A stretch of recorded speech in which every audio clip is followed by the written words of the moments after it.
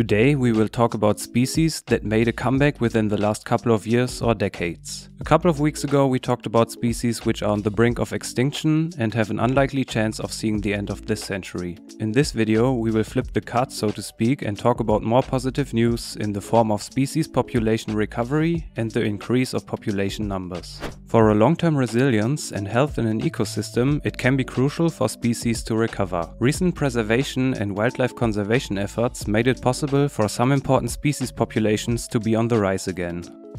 Let's look at 4 different key species that made a comeback in recent years.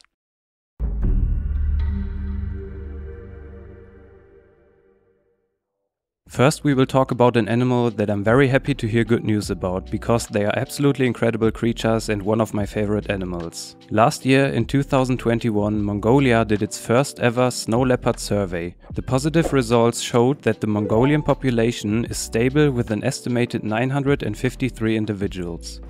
The snow leopard shares his habitat with a lot of remote living Mongolian herder families with the livestock. Also, there's mining interest in some snow leopard habitats. Ultimately, both lead to threats for the animal in the form of retribution killing for livestock loss, habitat loss due to mining companies, and also the ongoing threat of poaching.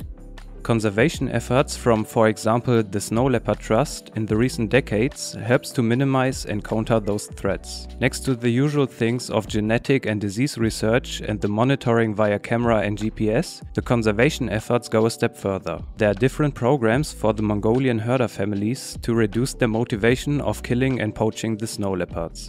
For example, there is a livestock insurance to reduce the financial impact of snow leopard predation in the form of access to compensation for an animal loss. There is also the so-called snow leopard enterprises with a great yet simple idea. Herder women in snow leopard habitat produce unique handcrafts with the natural resources at their disposal. The Snow Leopard Trust will buy these products from them and sell them to snow leopard supporters across the globe, increasing the Mongolian herder family's income by up to 40%. All that and way more conservation efforts led to a stable population of snow leopards in Mongolia.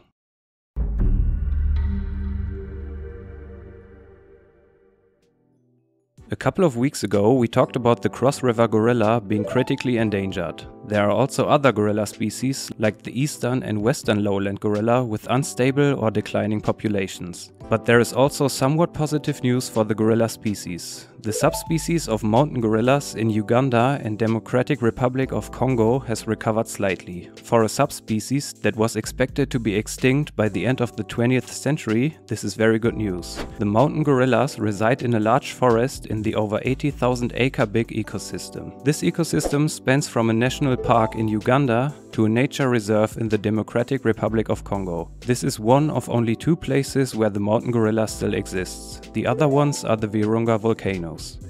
The population in Burundi is estimated to be at 459 individuals, which is up from an estimated 400 individuals in 2011 and way up from about 130 individuals left in 1960.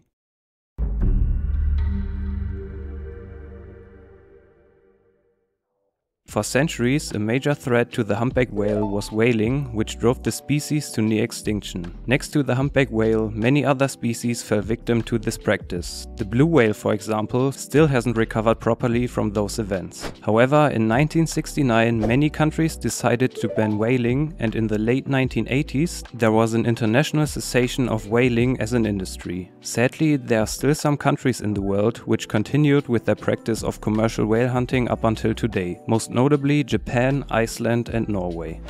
On the bright side, at the point where whaling largely stopped, whale populations, especially the humpback whale population, recovered well and has substantially grown since then. As of 2018, the IUCN Red List listed the humpback whale as least concern with a worldwide estimated population of about 135,000 whales, 84,000 of those mature individuals. Considering that there were once only 10 to 15,000 humpbacks left worldwide, makes this a huge success for the species.